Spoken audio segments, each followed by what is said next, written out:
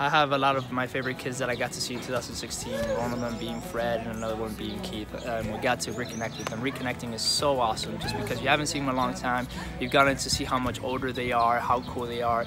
And, you know, it seems like, you know, a friendship that hasn't ended. You know, you've been away for 2 years, and the moment you hug them, you're back into that little rhythm of being so joking around with them and having fun. So it's really cool to get to see them again. And also, you know, connecting with new kids. I got to connect with a kid that has the same name as me, Martin, and is also Catholic.